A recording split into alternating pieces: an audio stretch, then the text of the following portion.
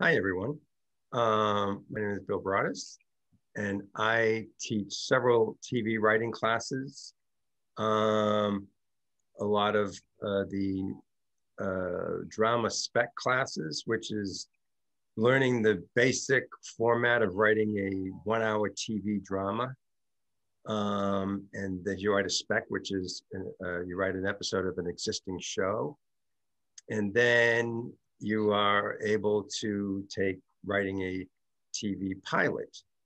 And that would be creating your own series. And in something like that, it's a lot to create your own series, but we do the pilot, but we also create the series through this thing I call the Leave Behind, which is 4 pages of everything about your series, your several season arcs, several episodes of the first season, log lines for those, character,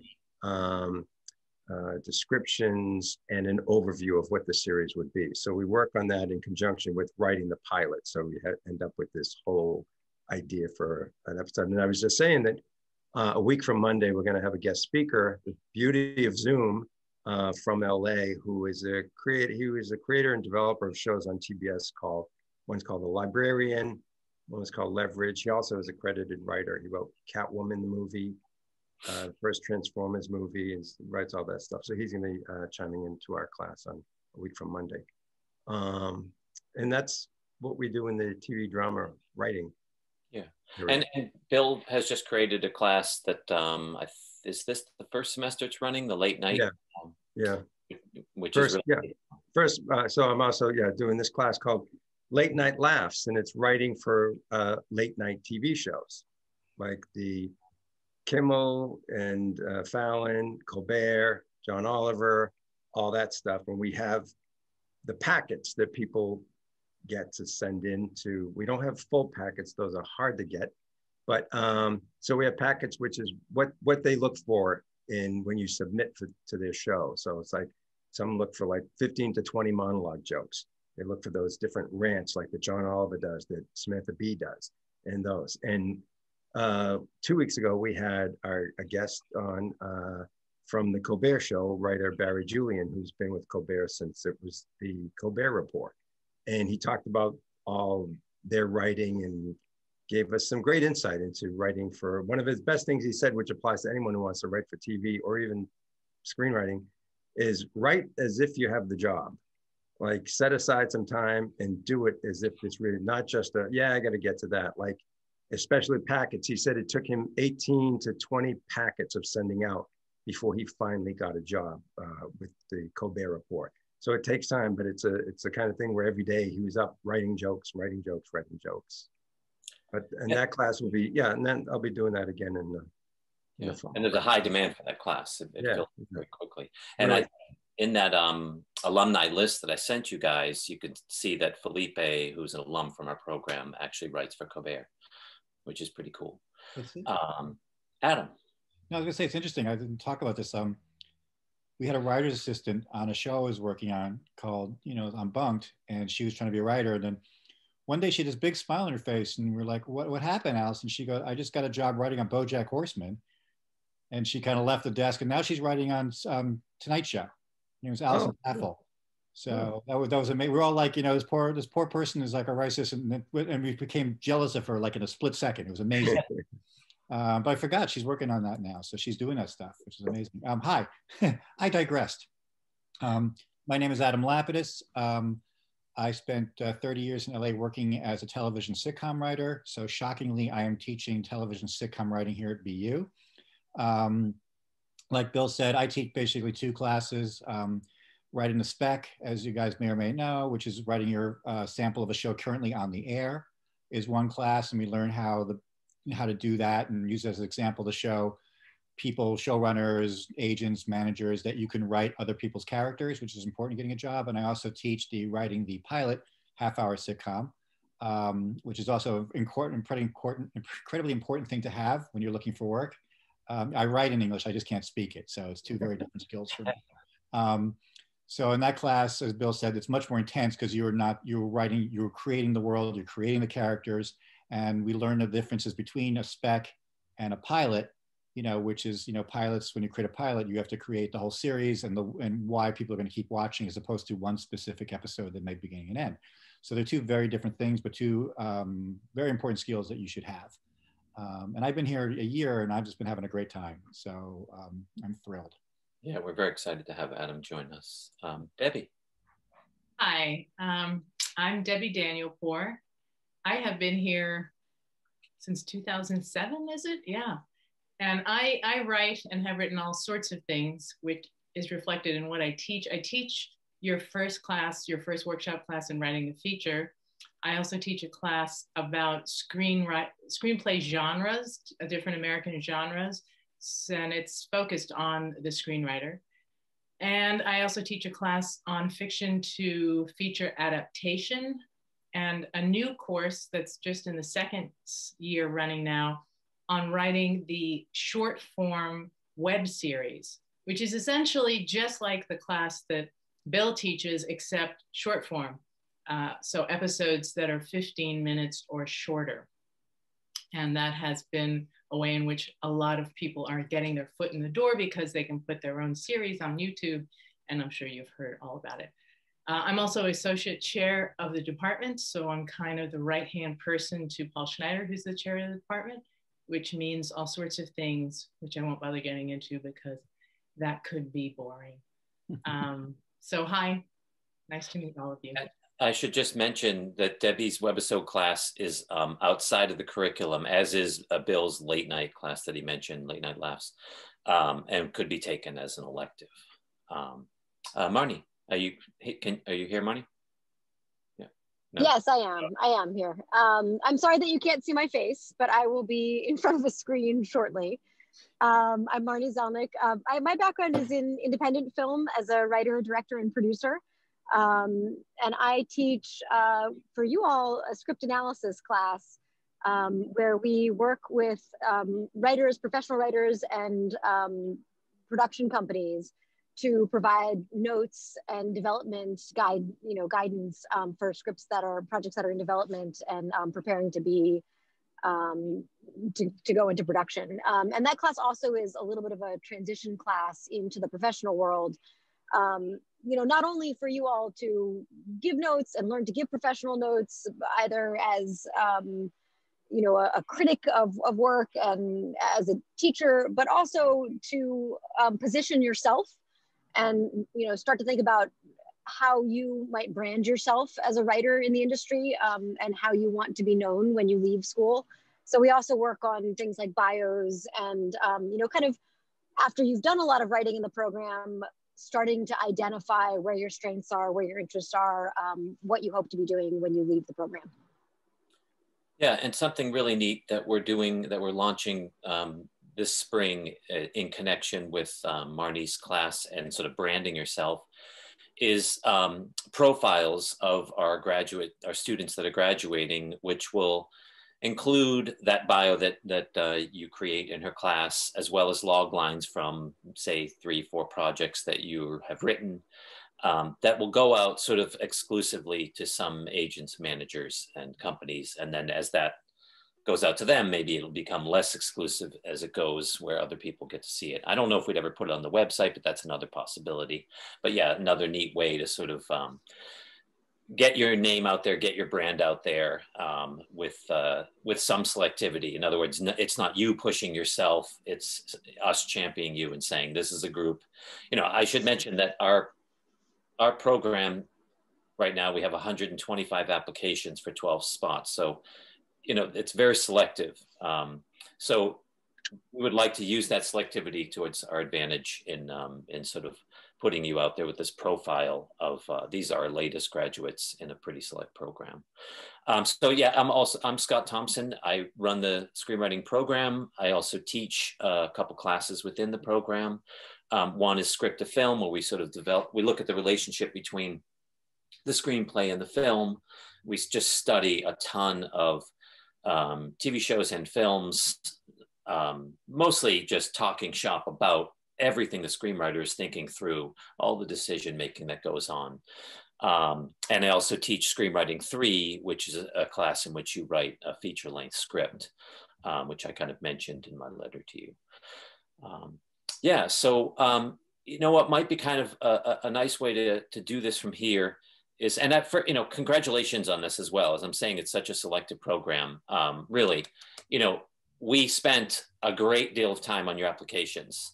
And I hope you understand that it was not an easy decision to choose amongst a very, you know, very competitive group.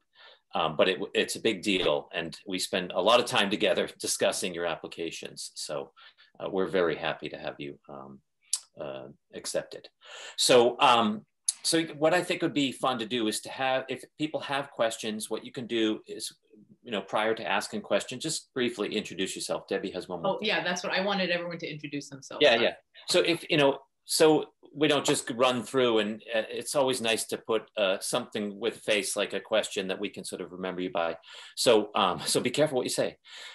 So just any question you might have, and just again, a brief introduction before you ask a question. You want to go through your grid? Anybody want to? Well, I mean, we can start with anyone who has a question. You can just go ahead, Darren. Hey, first of all, thank you for the admission. I really appreciate that. I understand it's competitive, and, you know, very honored to get that. But I just wanted to ask, I live in Philadelphia, and I have a job, like my family's here. I wouldn't necessarily hate to move to Boston. I love Boston. I've always had a great time visiting there, but I just wanted to ask about the feasibility of like working remotely, or and/or being able to continue working full time and do the coursework, you know, in my free time. How that would work, at least like for the first couple semesters. I don't know if you could give. Yeah, no, that's an excellent question, and definitely in my notes of something to cover, because I think that's in everyone's thoughts. So I don't know if you guys are getting, once you're accepted, if you're getting emails from the university, but the President Brown of the university released a statement about plans for the fall. And unfortunately, in relation to your question, Darren, we are going to be running all film and television classes. It's not simply the choice of the screenwriting program. It's all film and television classes, the whole department, 100% in person. So that means that you would have to physically live in Boston and attend classes in person. Yeah, I mean, it's going to go back to the way it was pre-pandemic. And, you know, I guess anything that we've learned, anything is possible, but the plan is to run it 100% in person. I don't know the policy that the university is going to have in terms of vaccines, but they have an incredibly comprehensive testing program where all the faculty are tested once a week and all the students are tested twice a week. And I, from what I've read on their dashboard, I don't believe there's been any reported cases that have come out of the classroom experience. So they've done a great job. How that's going to play into vaccines, I don't know. I don't know if any of the faculty have heard anything about requirements for vaccines to attend classes, you know, pipe in. But I don't know anything more than them saying that it's going to be 100% in person in the fall, and that's the message that you should be passing on to the students. May I chime in about the full-time work thing? Yeah. Oh, yes, right. Yeah, all of us have had experience with students who do work, especially graduate students who do work part-time. The one student that I remember working full-time eventually had to give it up because she was so overwhelmed and she wasn't sleeping and it wasn't working for her and she wasn't getting the most out of the program. That's anecdotal, and I'm sure Scott and Bill and eventually Adam, you can also chime in, but it is a pretty heavy-duty, demanding program, and I think it's difficult to keep a full-time job while doing the program. You know, maybe 20 hours a week might be max. What do you think, Scott or Bill? Well, I would say that I was going to try to find the schedule for the fall to let you know. But the truth is that you have 4 classes, you know, that are roughly 2 hours and 45 minutes a week, and that's your class time. But I would say for the most part, the great deal of your work is being done outside of class. You know, that you're writing a great deal, and as we go deeper into this program, it becomes more rigorous in terms of the content that you have to create outside of class. So yeah, I agree. It would be very hard to hold a full-time job and get the most out of the program, I guess it would be the best way to say it. You know, I would look at this as an opportunity, you know, within 2 years to get as much writing done as possible, to grow as much as possible, to stretch yourself as much as possible outside your comfort zone. You know, one thing I don't recommend doing, and I know that people do it, and we don't necessarily have any way of you know, knowing whether or not you're doing it, is bringing in content that you've already written and just revising it in a class. I would create new content while you're here over the 2 years, because you're going to learn things that it's going to impact how you start a project. And quite often when people do that, what they're doing is when they get notes back, they're looking at like, oh my God, I've already written the next 100 pages, the next 50 pages. Now I have to change everything. The program is designed for you to create material and write that material through these classes. So I would say go all in on the program and pour yourself into the classes. And that is hard to do with a full-time job. And I don't know if other people have any thoughts on that. I don't think I've ever had anyone who had a full-time job, including me.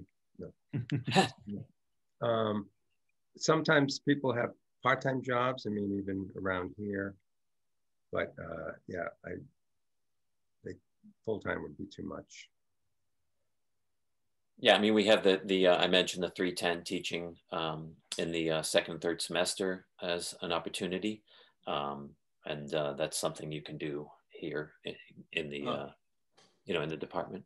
And like, I mean, it's possible to get loans to cover, or financial aid would cover living expenses in that case, in a lot of cases, right? I mean, is that pretty? Yeah, you know, Kayla and Jackie, who you've corresponded with from the grad affairs department, can definitely help with all the logistics in terms of you know, the scholarship money and the and any kind of loans that you might need to take, even housing, all those kind of non-academic logistics. The good news is with our LA program now being within the 2 years, the scholarship money, any scholarship money that you would get would apply to your time in LA. So your scholarship money applies to each semester while a BU student. In the past, that wasn't the case. The LA program, you were on your own. The scholarships did not apply to that. So that's some good news. Okay. Well, what is the final deadline for accepting again? Is it May 19th or? I think it's April 19th, but I would check with, I just saw something about it being April 19th. It's usually April 19th, but you know, given the circumstances, it might be May 19th, but I believe it's April 19th. You should be getting, you know, what will happen is after this open house and over the course of your correspondence, I can guarantee that you'll get a letter asking you about your decision and the deadline. But I believe it is April 15th. Thanks for the info. Any other questions? It must be. I have a question, which kind of relates to that. And you're Nina. Yes, my name is Nina. This is also kind of a me-specific question because I do live just about 15 minutes north of Boston in Wakefield. And I kind of want to know along the lines of the schedule, like what a day in the life of a BU screenwriting student looks like. Also just me specifically, like how much do you anticipate like me commuting affecting my social life? And that like, am I gonna have friends if I live in Wakefield? That sounds like a personal question. What? If you drive home. So what I'm gonna do is I'm gonna share with you guys the schedule for the fall, because I knew this question would pop up. Isn't the first thing you do is buy the faculty coffee? Isn't that the first thing? Yeah. And then the rest is your time. So let's see here. That's a really good question, Nina, because we have had students who have lived off, you know, outside of Boston, and still do connect with the cohort and still do get to party in the evenings with them. And, but it's an important question, because so much of the experience that you have over these 2 years is what happens with the 12 of you. Mm-hmm. And yet I would also say that hi, also I'm here on video again. You're here. Sorry for being driving for, but you know, I think the short answer is yes, you will absolutely still have friends in a social relationship. The students this year who have never been in the same classroom certainly have bonded. So, you know, that can be done from anywhere, but there is, you know, it is nice to have 15 minutes is nothing. I live further outside the city than that. And, you know, certainly, you know, you can still get back and forth with no problem from that distance. I wouldn't think that you would need to move, you know. Yeah. And on the bright side, you might dislike your cohort. So yeah, That hasn't been a problem. So here's the schedule. Now the you can pretty much count on this. The only one that Marty didn't mention this, but there's a possibility that she'll be teaching that. You gotta share, Scott. Oh, sorry, I didn't share. It says share. Yeah, it says share. It's okay. Oh wow. Okay, then it's on my other screen. Sorry. I was like, wait. So the writing the short narrative, that likely will happen on Thursdays, 12:30 to 3:15, but that's the only one that I could see possibly changing. But that's what your schedule looks like for the fall.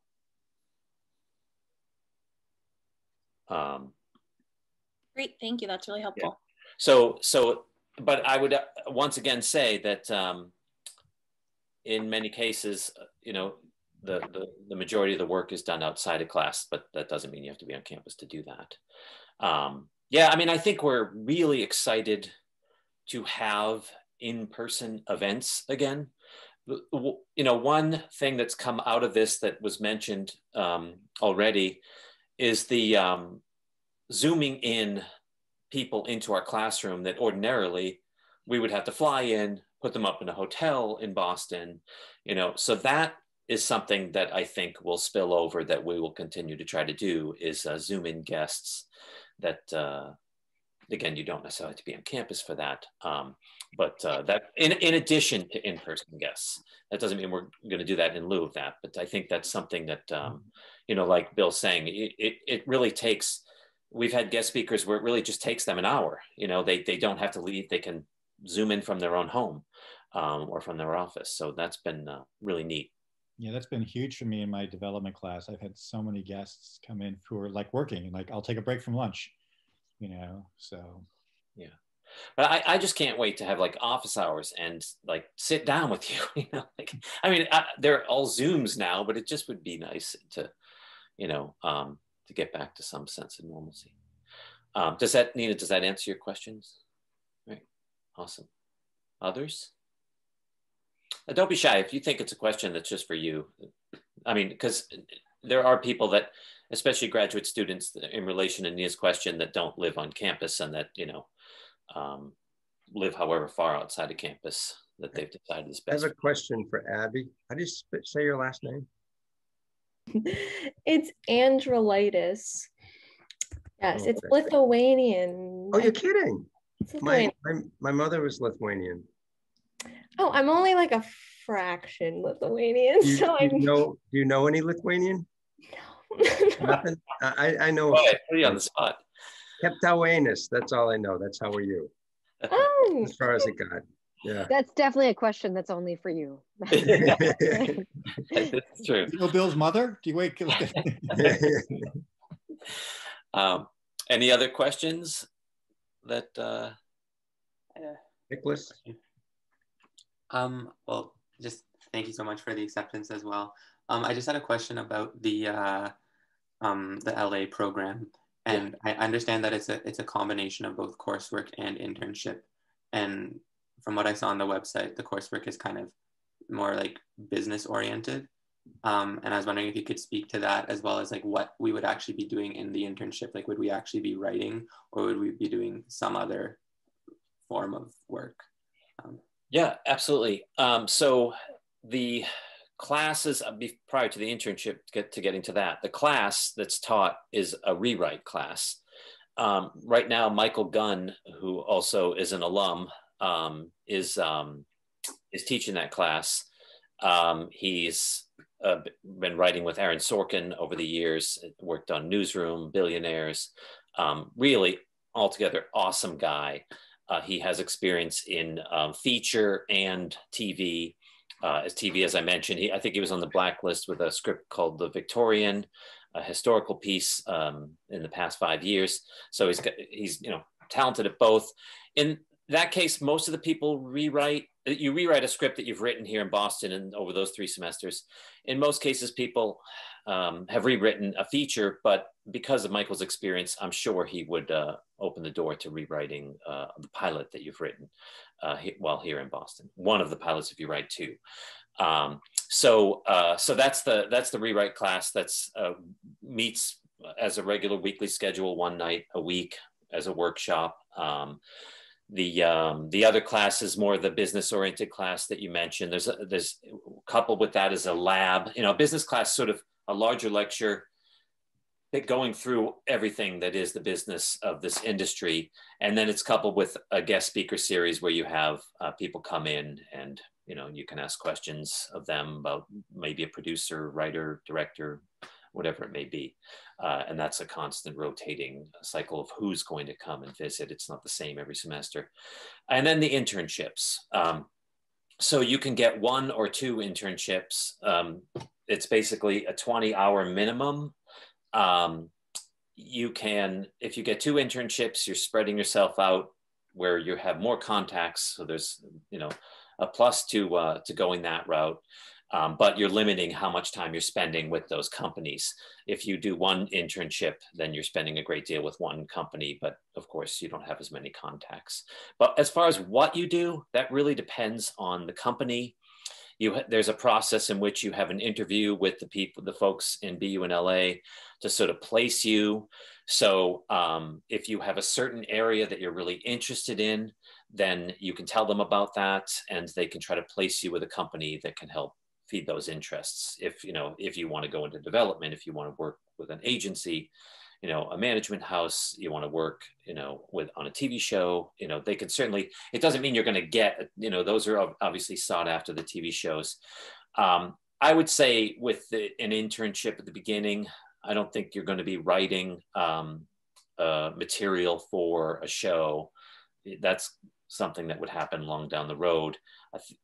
If you're really interested in TV writing, getting to be an intern on a TV show is huge and could potentially get you to this, through the path of being maybe an assistant to a writer and then moving forward from there. But yeah, as far as what exactly you do for the intern for the company, it really depends on the company itself. We do try to curate the internships, and there is a report card system that we try to keep up on, and I'm investigating more and more into this as we move forward. If a company does not do well by an intern, then they're reported, and so that we can sort of find out, okay, which companies are provide the best internships. I can also say that I push very hard for our program to get the best internships that are offered through the LA program. And I'll just keep telling them, you guys learned how to do coverage. You guys are in a select program. You're obviously a little bit older than the undergrad crowd that might also be participating in another part of BU in LA. So we try to push the best possible internships in your direction. But I couldn't speak for exactly what you do. It would depend on the type of internship, the company, the type of company.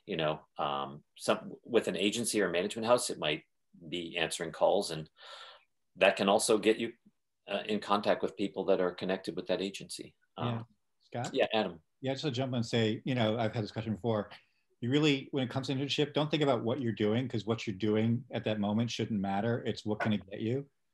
So if you're getting coffee for someone, that doesn't mean that that's who you are. But if you're getting coffee for someone who's doing what you want to do, that's what it's all about. You know what I mean? So it's just getting close to what you want to do. So, internships are not always, you shouldn't be thinking in terms of like gee, what am I going to be doing there? It's like, you know, who am I doing it for, and what's the company and things like that. And then whatever they ask you to do, it doesn't matter. You know, it's I had a student who was in her late 30s, and she was like, you know, I'm going to do an internship. I'm getting people coffee, and, you know, it feels like I'm too old for that. And I said, no, your career is young. You know, it's what you're doing. It doesn't matter. You know what I mean? It doesn't matter how old you are. It's if you're doing something that you feel has an end game for you, you know? Yeah. So like I got my big break. I was, you know, Bill said I was a PA on a TV show for someone, mutual person we worked for. I was getting lunch, I was getting dinner, I was getting their laundry, but, you know, I was near television writers, and that started me. So, you know, that's what's key about those things. Yeah. And I would also say that whenever the opportunity comes up to do something that uses your understanding of story and screenwriting, jump on that and do it as the best you can, you know. So coverage, I think, is a great example of that. If you can show them that you can provide insightful comments and, you know, good feedback that even the writer could read, and you're professional about it, then you'll get to do, they'll trust your opinion. You get to do more, you know, of that kind of thing. So yeah, it's you know, it's described as like a 3-month interview, and they may not have work for you, that specific company, but if you're someone that they believe is a good person, you know, smart, and they can recommend you on, then they will. You know, it shines well on them to recommend you if they believe in you. Go ahead, Bill. Scott, yeah, I was just going to go into kind of like what Adam's talking about is, and while you're in the intern thing, you're hopefully going back to your apartments, and, you know, after you eat a good meal and do whatever, and you're writing. Because if that's what you want to do, then that's what you're still doing. Because the one thing you're hoping to get through these internships, like Adam said, you're near someone who they have the job that you would like to do someday. You want to have those scripts always ready, and you never just go there. I took the you know, spec writing class. Now I've got that script. It's like, that's just the beginning. That you always want to keep writing fresh stuff, keep tightening old stuff, whatever, because that's when you ask anybody who will read your script if they're willing to do it, whether they're an assistant, whether they're the receptionist. You get, you know, the key is get people to read it. Even as Adam's explaining it, you just think, I mean, I know this, but it's such an odd business. That's how you get work. Like Adam said, you get in there and you get around people who wow, I want to do that someday. I want to do that. That's another job. You might go in for an interview and they'll look at your resume and they go, okay, we'll hire you. It just doesn't work that way. You have to move up in these little stages like that. And if you want to write, then you got to be writing. You always have to be working on that script. Just because you finish a script here doesn't necessarily mean it's done, and that you should be on to your next one, whatever you want. So that when someone says, not only when someone says, oh, what do you have? And you have this script, then they say, what else do you have? And then you say, I have this script as well. That's the way it works. You don't just stop writing. You have to keep on writing and be ready that when somebody says, hey, yeah, sure, I'll read you. Oh, you're a writer? Oh, I'll read your script. As you're standing there with 4 Starbucks coffees and things. So, really, you read my script? Great, I'll bring it in tomorrow. Yeah, that's cool. I'll email it to you. You know, that's what it's about. Yeah, and there's nothing wrong with creating a little bit of heat in what you're doing, entering festivals, competitions. That's always wonderful if you're interning with somebody and you can share the news that your script placed in a contest or won a competition or a festival.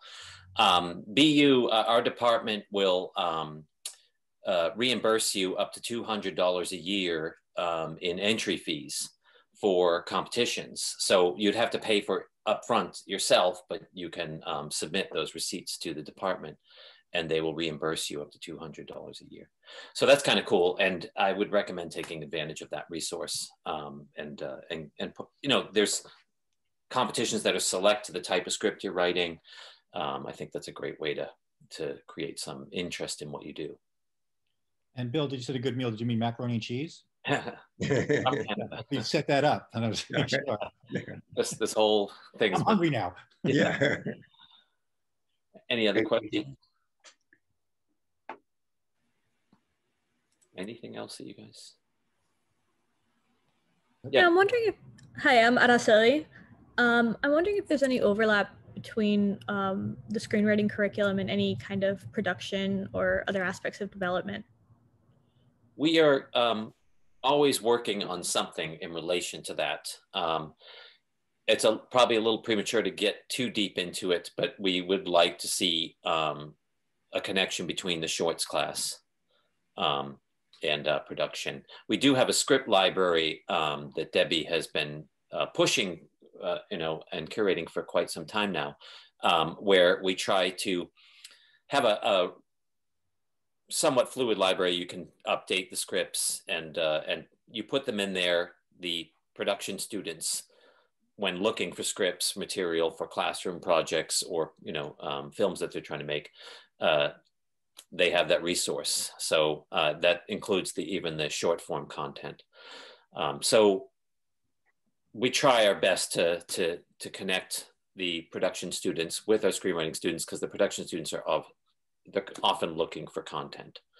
But yeah, I think that shorts, obviously the short form content is really the shorts and the web series and stuff that you can shoot in a shorter amount of time on possibly a lower budget is ideally where we'd like to help.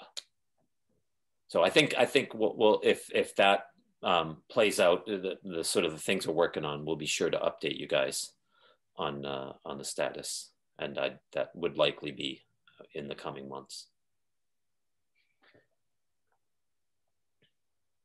Any other?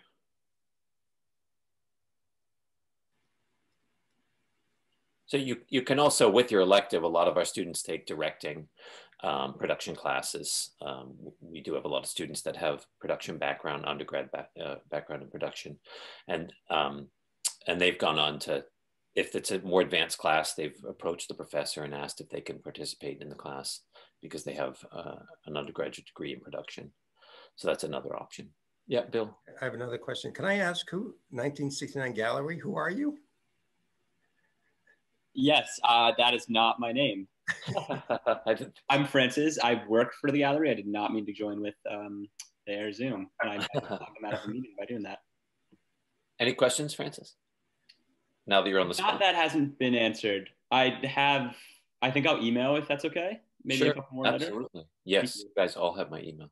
And I'm speaking for all the faculty. If you want to reach out to the faculty members, other than me, you're welcome to do that. And if you don't have their email, just reach out to me. I can put it in the chat. The chat. Yeah. So I'm going through my notes for things that we kind of sort of hit on, many of the things that I was hoping we'd hit on. Oh, but I had a question. His name. Yeah, John. This is John. Hi. Sorry, I joined a tad late, so I hope this is not a retread. But like I saw the fall schedule, and I'm curious, like what you would say a recipe for success is for a student at Boston, like outside of class. Like, what does that life look like? I would start by saying, in the summer for my class, I'm going to throw out a lot of films and TV shows that I would ask that you see even before the semester starts. I would invest yourself in every way you can. Watch every movie, read every text for every class, pour yourself into the writing, get as much as you can out of it. It's really not that long. 3 semesters in Boston, 2 years total. It can go by quickly. And it's designed for you to get the most out of it. It's for me, it's not about getting grades and simply getting a degree. It's about what you got out of the time that you were here. So I would say pour yourself into it. But I'd also say, the cohort is such, everyone is, I've just enjoyed the group so much. And I think watching everybody grow together, there's no competition amongst the group. There's room for everybody. It's a small class, and there's room for everybody to succeed. I would pour yourself into each other as well in terms of the relationships and finding people within the cohort that give you notes that are honest. That's really hard to find. When you get out there, you know, everyone's going to sort of have an agenda with what they want in terms of notes. And it would be great to have somebody that, that you really trust, that will always be honest with you, that won't pull any punches, especially as you're sort of developing your career and it's hard to find people that are going to give you notes. So yeah, I would recommend developing the relationships within the group.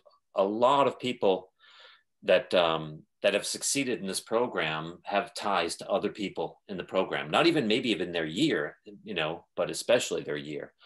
A lot of people are very tight in terms of their friendships, and you know, so I was reaching out to a couple students that graduated a few years back, and one of them was working for a company, and they found out about opening at you know, a desk, and they let the other person know. So it's just those kind of things where it's they may not post a job, but there's an opportunity that comes to these relationships. So yeah, I'd absolutely recommend pouring yourself into the writing, any of the requirements that we're asking of you, and also getting to know each other and growing with each other, and being generous with your notes. And yeah, I guess that's that. Any other thoughts on that? Yeah, well, let's say that it's all about relationships. Like if you look at people like, you know, Seth Rogen and all the people, they knew each other before they were famous, you know, Amy Poehler and, you know, they knew each other, you know, way before they got famous. So it's all about relationships and, you know, and pulling each other up. You know, somebody will get successful first and they'll help you. And, you know, this is your first chance to build that relationship in that group, you know, that hopefully will go out there and, you know, pull each other along. Yeah, I mean, we have 2 students that are graduating in May, at least 2 that I know of, that are writing together, and they're working on projects together. They've seen each other's work long enough over the 2 years to realize, you know what, we give each other great notes, we feed off each other, we should write something together. And so they started working on projects together. We even have a couple that got married through our program. So. Oh, not saying, but you know, don't make any promises. Yeah. So get your spouses. Do they work together? That's the question. Yes, they do. Okay. Oh, I worked for a husband and wife team once, writing team, and they were wonderful, so frustrating because whoever pitched one thing, the other one wouldn't get, that's brilliant. And we're like, well, of course you think it's brilliant. It's your wife or your husband. You benefit from this success. Yeah, but then when they fought, it was like, ooh, this is not going to end when they get home. It was not good. It was not. Yeah, so I just, in every way, I'd pour yourself into the time that you're here. And when same thing with LA, you know, the internships, you know, as Adam was saying, like, don't simply think, what can I get out of everything that I do, but just show them who you are, you know, and they will want to champion a person that they believe in, and do you a solid in different ways, whether it's recommending you onto someone for a job, reading your script, you know. Yeah, the term I always use is be politely aggressive, you know, because no one's going to hand you a job. They're just not going to say, wow, you look nice, I'm going to give you a job, you know. And people, I always say the good people in Hollywood will appreciate people who are going for it, as long as it's done politely. So that's the term I always say, be politely aggressive. This maybe an intern or first time getting a job, but when we had our guest from the Late Show with Stephen Colbert, and somebody asked him, all right, if you get a job, like, how do you be successful? Like, what is it to be successful in a show like that, especially if you interned? And he thought for a second and he said, be a problem solver. Like, don't just go to someone and say, oh, that's going to be a problem. Oh, they don't have this. Just go there with some solutions. And he said it actually happened one time with this woman on the show with Colbert. And she said, we have this issue going on this, but we can do this, this, and this. And he was like, wow, that's great. And he turned around and was like, full-time right now. She's great. He said, be, you know, so you don't want to just be coming with, oh no, they don't have that footage, you know? And it's like, okay, now we can panic. No. And it's like, but I did this. So I think we can maybe get this to work, you know? So be thinking like that. And that's the thing, you know, make yourself invaluable, you know, be that problem solver to whatever extent you can. I knew a guy who has an amazing career as Jim Brooks, the head of his production company for 40 years, because as a PA, he could put Jim's stereo together. I don't know if you know Jim Brooks, he played Simpsons. He was a PA and she was like, I need my stereo. And he put the stereo together. He goes, I like you. And he's now the the president of his company. It has been for like decades. In a room filled with stereos. What am I going to do with all these stereos? I don't know. I just couldn't stop. Yeah, I mean, a lot of people go from being assistants as well to working with those companies or the people that they're an assistant to. We Debbie does the Cinematheque events, and one of the guests we had was Matt Pitts, who writes for Westworld, and he started out as an assistant for J.J. Abrams. And I remember him reaching out to me as like, I'm driving J.J. Abrams from a job, one meeting to another. He's like, he didn't love doing it. And I was like, just do it for a little bit longer and then let him know that you want to get back to what you love, which is writing. And when he did that, J.J. Abrams was like, where do you want to be represented? What would you like to do? He just did right by him, and he gave him a great opportunity, and he's been writing for Bad Robot for a couple decades now. So he's had quite a career. Yeah, I think people sometimes might, especially looking at an intern thing, when they say assistant in there, might kind of bum out at first, like, oh, assistant, what does that mean? But that's really doesn't mean nothing. I mean, you're still going in there and just doing what you can do. It doesn't, it's not your forever job. It's just get in there and get close to people and watch how they work and see how the whole business works and see how you can fit in. It doesn't help that they made a movie called The Assistant. It makes it look dreadful. Yeah. I don't think it's quite like the movie Swimming with Sharks. Oh yeah. The movie Swimming with Sharks. Yeah. Oh my gosh. Yeah. Don't watch that movie. I feel like we're counseling everyone though how to leave the program, and really what we want to do is counsel you how to come to the program and be successful. Also, any other questions you guys have about your time here? What it would be like? I'll ask a question. My name is John, by the way. Nice to meet you all. I had to step out for a few minutes, so I apologize if this has been asked already. My question is, are there any opportunities for crossover between departments? So like if we're writing scripts, screenplays, teleplays, are there any opportunities for other departments, like production departments, to create those things, to actually like make them? Yeah, we did talk a little bit about that, and we have a script library that we're consistently asking students to participate in, and that's a resource for the production students to look for material, whether it be short form series or short films. So yeah, we do try to connect the dots between production students and screenwriting students, and are continuously working on some opportunities in the future to help bring that forward.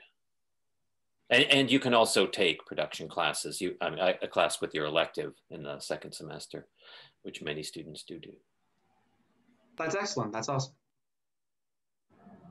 Any other? I was going through that slideshow that I would have shown if we had to go through the classes, but I think we covered most of the classes. Yeah, go ahead. I just had one more question, actually. So, as you said, like the goal is to always just be constantly writing. When we graduate, about how many finished works in whatever genre do we graduate with that we wrote throughout the program? Yeah, that's a good question. It does depend on the classes you take with the elective. You could come out with 2 pilots if you chose to write a pilot. You chose to make your elective the pilot class. So you can take either the comedy pilot or the drama pilot, but with your elective, you could take the other one. So therefore, you'd have 2 pilots, at least 2 shorts, potentially 3 or 4 shorts, 2 features, 2 spec scripts that are for existing show, 1 comedy and 1 drama. And then a few features that are developed, but maybe not finished. So for example, Debbie has the genres class in which you sort of forced out, you can correct me if I'm off with this, Debbie, sort of out of your comfort zone and learning how to blend genres. And quite often, I'd say it's like 50% maybe, the students that take that class, the students that develop that script and really want to go further with it, write the feature, the full feature in Screenwriting 3 in my class. I know that because I'm obviously seeing them coming through with something that's obviously a lot of questions have been answered and it's pretty far along.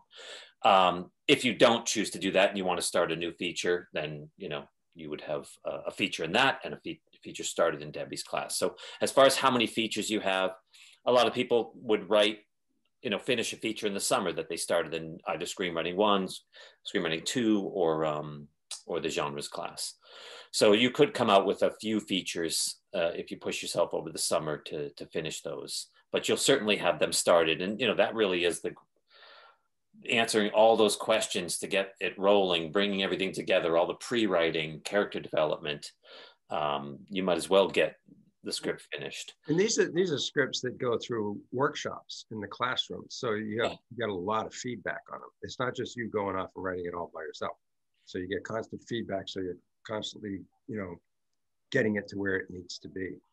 Yeah, and you're getting notes at the end of the semester as well. So for Screenwriting 3, the class I mentioned that I teach, I give quite a few notes at the end of the semester because my hope is that you're going to take those notes and maybe not rewrite it right away because, you know, you have another semester with quite a bit to do. But after you're done, you'll have those notes to rewrite in the future. So yeah, maybe when you graduate, you may still have some work to do. You know, you're always rewriting, but you'll have notes to polish material, especially if it's right before you graduate. So you'll graduate with quite a portfolio of material, but there'll probably be more work to do if you haven't gotten to it in terms of using the notes that have been given to you at the end of a semester. Thanks. And just real quick to the point, that's one of the things you're learning while you're here. It's not just writing, it's rewriting and how to take notes, which we all have to do in the real world. So that just is an important skill to learn during the process while you're at BU. So when you get out, you can know how to take notes, you know, take from them and make your work better and learn that part of the process, which is hugely important and not many people, you know, can handle. And this is a great place to learn how to do that. Yeah, I absolutely love teaching the Screenwriting 3 class, the feature class, because that's all it is. It's just weekly, you know, giving notes back and people just churning out more material every single week. So yeah, it's necessary in order to succeed, but also to get through the programs to be able to take notes. And if I could add to that, you use the word churning, which sounds a little negative, but what's wonderful is that everybody in the group really looks forward to seeing what their colleagues are drumming up, what they're writing, and then keeping up with them and saying, oh my God, you rewrote that into this, it's brilliant. So we learn from each other's work and how people rewrite and how people take a concept and turn it into execute it into a full-fledged feature or into a pilot or into a whole series. There's so much more learning that goes on than what is your script. And that's a beautiful part of the whole thing. Yeah, and you know, to go back to John's question about what is successful, you know, in terms of the program, it's growing. Absolutely push yourself, you know, take the notes, listen to everybody's thoughts. It may be in the workshop that you think that person doesn't get you, doesn't understand what you're trying to do. That's partly on you that you haven't, you know, given them what they need to understand that. But just take as many notes as you can and then look at everything and figure out how it's going to work. You know, sometimes it's that little, you know, idea between the note where someone may say, I don't understand this isn't working. And they may not on the spot be able to articulate exactly what's happening there or what's not working. But if you sit there and look at it and try to figure out what's the source of that note, why were they saying that? That really helps in terms of taking notes in the future. But yeah, really push yourself to grow as a writer. Don't sit back and, you know, the program is not here for you to show off to this group what you're capable of doing. Yes, you want to do your absolute best, but writing is very humbling. You know, you want to You want to push yourself, you want to grow. You do as well as you can when you present the pages, and then sort of take a step back and say, how can I be better, by listening to everything that people have to say. And I think there's a ton of love amongst the group. Like, everybody wants everybody to succeed. So the notes are incredibly generous, thoughtful, and supportive. Yeah, I have to say to that end, because we just started the process in the script analysis class of writing bios, and the way that I did it this year, because I noticed it happened sort of organically last year, was that instead of just having you guys or the students sit down and write their own bios to start with, they come in with a few thoughts, about who they are, and then everybody else gets to talk about them and gets to talk about sort of how they see each other as writers. And it's the most wonderful thing, because I get to see, I haven't really taught this group of students in writing classes, but I get to see not only how well they know each other and how much they care, but how insightful they are about the voice of the other writers in their class. So, oftentimes it's in those discussions that a writer sort of finally owns who they really are as a writer, but it's by hearing their cohort talk about them. And it's this really amazing process that's happened over the time that they've been in class together, where you develop this relationship, and sometimes you don't even realize how close you are or how clear other people have become to you, and then you give that back to the writer. And it's a really fantastic bond that you'll develop, and a big part of what goes on in the program. Yeah, and maybe to clarify with that nearly all of your classes are together with each other throughout the time that you're here. So you really do get to know each other.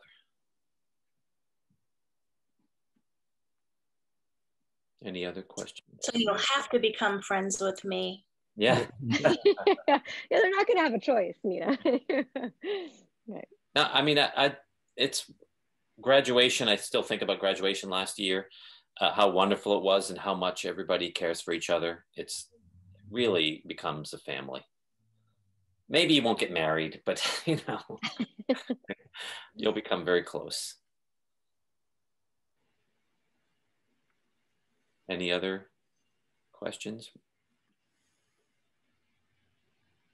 I mean, one thing I should mention is that be aware of I think Kayla probably sent out an email about additional meetings, additional Zooms on logistics about the program. We may not be able to answer all that sort of housing stuff and whatnot, but they will have meetings specifically for the screenwriting group as well, to let you know what you need to know to make an informed decision. And that's really what this is about for all of you, is hopefully we're helping you make an informed decision about your future. That's our goal here. Scott, can we go around just to hear where everybody is, what town or city or state they're sitting in? Yeah, absolutely. So I'm just going to go through, I'll mention your name because I'll just go through the grid here. If Nina, if for some reason you're first, and you already said you're from Wakefield, but if you want to just introduce yourself. Hi, I'm Nina. I'm sitting on my bedroom floor in Wakefield, Massachusetts, which is 15 minutes north of Boston. I've heard of it. My wife works in Wakefield, so that's neat. John. Hello, my name's John. As I've said, I am sitting in Allentown, Pennsylvania, which is around an hour from Scranton, around an hour from Philly. So we're somewhere in between there. Yeah, that's where I'm at. Excellent. Thank you. John Ellison. Yeah, my name is John, and I am in Richmond, Virginia. And it's the weather's not good here. It's not good. No, trying to get out of town. The weather's wonderful here. Perfect. Abby. Hi, I'm Abby. I'm currently in Narragansett, Rhode Island, because I go to URI, but I'm from a small farm town in Connecticut, so I'm local. New England. Thank you. Araceli, am I pronouncing that properly? Yeah, that's right. I'm currently at my childhood home in Miami, but I'm kind of throughout the whole pandemic been going back and forth to my apartment in New York. Excellent. Miami, Florida. Yeah. Not Ohio. Yeah, well, it's possible. Nicholas. I'm in a small town in British Columbia, Canada. Probably it's right across the border, actually. So the biggest town nearby would probably be Spokane. Isn't that redundant to say small town in Canada? What do they have, like 5 cities, right? Yeah, I'm from Toronto, but I'm working here throughout the pandemic. Saying I should have brought my Tim Horton cup I have in my classroom. Darren. I'm in Philadelphia. I actually used to live in Allentown, so. A native. Yeah, I've lived in Pennsylvania most of my life, but I have visited Boston, and it's a great town. I had a great time up there. Oh, Francis, you just changed your name just in time. I was about to say 1969 Gallery. But go ahead. Yes, I'm Francis. I am in Northampton, Massachusetts, like an hour and a half outside of Boston. And I lived in Somerville, right next to Boston, and in Providence, Rhode Island for the past 6 years. Great. Abby? Did you say Abby? Yeah. I went. Oh, yeah, we went. Sorry, I'm sorry. You moved on I thought so, and you moved on the grid. Sneaky. It's over Hannah. It's what people from Connecticut do. They're sneaky that way. Yeah, it just went, it's like a Rubik's Cube. Hannah. I'm Hannah. I'm currently in Medfield, Massachusetts. So, also outside of Boston. And I've been here since I graduated from college in 2019 from Elon. So living at home with my parents. Excellent. Tavius. Hi, I'm Tavius. I'm currently in Greensboro, North Carolina because of school. This is my last semester. But I'm from Durham, North Carolina. So. Excellent. Thank you. Brian. Hi, everyone. First of all, Scott and I are not related, so I didn't get in through nepotism, but I'm in Washington, D.C., and thank you for this opportunity. Great to meet all of you. Brian's in the next room. Annie. Hello.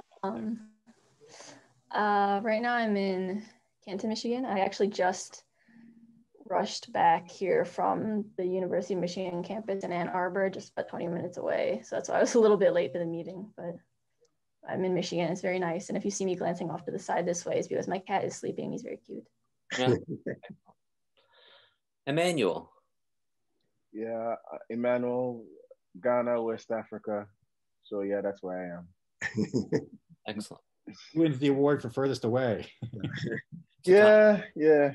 It seems like last year there was competition, but this year I'm taking it home. You win, hands down. Mm-hmm. Sukanya? Did I pronounce that right? Hi, yeah, right. Hi, my name is Sukanya. I'm from Kolkata, India. I grew up in Kolkata, but I'm currently based in New Delhi. And I'm currently pursuing my master's in urban studies. And I'm also working. I work at India Today. I'm a sub-editor at India Today. And do you have a fan there? Your hair is blowing very dramatically. I'm just really. Yes, actually. She brings it everywhere she goes. It's a good look. Yeah. Excellent. I think she just won, though. She won. Yeah, I was thinking that. You spoke a little too soon. Yeah. All we know is Nina was out of the running from the very start. I heard she's very competitive. So is there anything else that we can shed light on that you're interested in, or any questions that? May I ask Tavius or Tavius? How do you pronounce your name? Tavius. Tavius, may I ask you a question? I lived in North Carolina in Chapel Hill for a couple years, and my youngest daughter was born there, and I loved Durham. Is the 9th Street Bakery still there? I actually haven't been downtown in a long time because of the pandemic, so I don't know. I But love that place. yeah. It was such a great place. Anyway, I love that whole area. Wish I could go back. It is like one of the most popular parts of Durham. So yeah, I love it too. Okay, I have to quickly ask Abby, we're in Connecticut. My wife's from Connecticut. It's a really small town called Hebron. It's like central Connecticut. People from Connecticut don't know where it is. You pass it on the highway going to New York from here. My wife's from Madison, and she'll never say where she's from because everybody from Connecticut doesn't think anybody knows where they're from Connecticut. They also say New Haven. I know. I'm like central Connecticut. So I say like near Hartford. That's what she says. She goes near New Haven because no one will know Madison. It's a Connecticut thing. I don't know. It's Connecticut, Jake. Anything else? Anybody else have questions? I can certainly stick around after if there's specific questions. I know some of you had wanted to meet. I can do that as well in the future. Zoom about any program related questions that you want to get a rundown on. But anything else? Yeah, I can ask a question. And again, because I had to step out, I'm not sure if this was asked, so I apologize if it was. But what sort of internships can we expect from the semester abroad in Los Angeles? Well, there's a database of somewhere around 500 different companies that it's revolving. So it's changing, as I said, everything from students reporting on their experiences with companies to new companies developing, new companies coming in contact with BU, the faculty. When we quite often, if we work with a company, we'll let them know, that they're looking for interns, and then that becomes part of the database. So it really depends on your interest. If you want to work for an agency or management house, to learn how that works, to see how scripts come through, it's a very rapidly moving, rapid pace industry. It's hard to do that for a long time, but an internship, I think, is compressed in 3 months, so it's doable. But yeah, it depends on what your interests are. You'll have an interview and we'll sort of find out what works for you, but it's constantly rotating. It's constantly changing in terms of what type of companies. So we had a student that was very interested in animation. During her interview, she said, she even draws, so she wanted to work in animation, not just storytelling, but in drawing. And she let them know, and they were like, well, we know of 2 companies that we work with that do animation, but if you have others that, so she started working with another company, and then that becomes part of their database. So it depends on your interests. The interview process will give you leads that you'll connect with companies, but you're also welcome, if you have a connection with a company, to ask the university to give approval for them. It doesn't have to come from their database, but they will provide you with internship possibilities. But yeah, it's nearly endless. Go ahead, Hannah. Thank you. Sure. I just had a quick question. What do students typically do for housing when they're in LA, just because you're only out there for a couple months? Yeah. So, well, it is the end of the program. So it's sort of designed that if you decide you want to stay there, which a lot of the grads do, they stay in Los Angeles. We do have housing, apartment style housing, where they have, depending on how much you want to spend, they will give you an apartment that has a kitchen in it with two bedrooms. So you have 4 people in the apartment, or you can have single bedrooms where you have 2 people in the apartment. You can ask to live with someone from the program. We've had people that have that decide not to do that, and BU will reimburse you for the fees for room and board, and then you can go get your own place. We've had people rent condos where we had as many as 6 people from the program renting a condo and living together. So I think with the grads, they usually would rather find their own housing. But BU does have a 3-month apartment that you can stay in. They also help with car rentals if you don't have a car out there and you will need, if you want a car.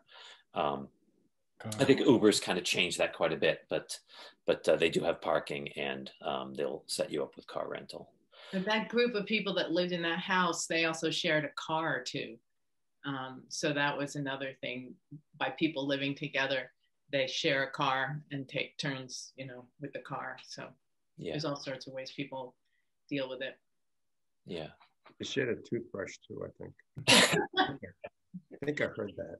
It was a rented toothbrush. Definitely. In the car. Toothbrushes. You got to clean the car somehow. Yeah. Does that answer your question, Hannah? Yeah. Yes, thank you. Sure. Any other? And these are things that we will go through. So you guys will sit down with the people from BU in LA, and you'll go through the process with them in, you know, the fall before you go out to LA. They'll answer all your questions, you know, go through all the logistics, and make sure that you're feeling comfortable with the shift. I should have had my place in LA when I left. I could have rented it out to BU. Yeah.